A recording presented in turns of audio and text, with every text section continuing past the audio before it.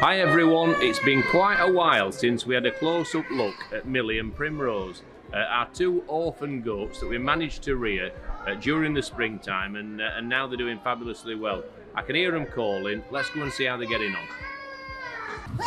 Hello girls.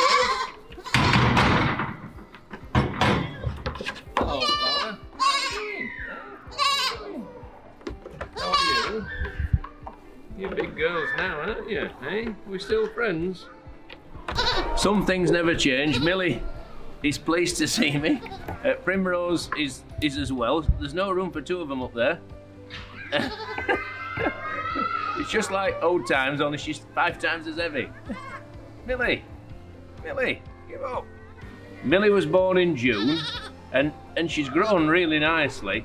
When I think back to that tiny little goat kid that I could fit in the palm of my hand, that was literally knocking on death's door. You know, she really was poor. She needed our help. Thanks to Kate mainly, who took her away from her mum and fed her and made her her own. She's now a fabulous little goat, and we've got really high hopes for the future for both of these.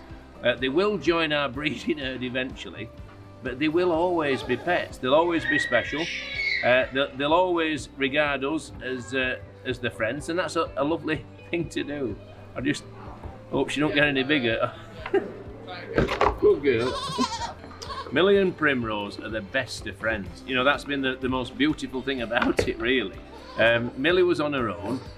Loneliness is an awful thing for an animal. You know, everything's better with a pal, and Millie found the perfect friend in Primrose, and Primrose, being an orphan too, needed a friend, and together they've made each other really happy.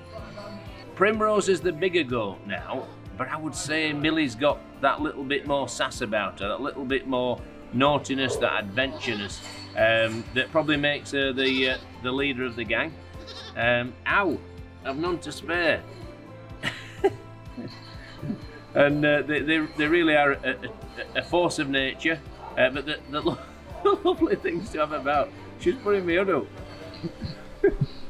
It's really pleasing to take an animal like Millie, who literally had hours left to live if we hadn't intervened, and see her growing up into a wonderful, healthy, happy, mischievous goat like she is. She'll eventually become part of the breeding herd, but at the moment we're just celebrating the fact that she's living her best life. We're enjoying her doing that, and Primrose has found a friend for life.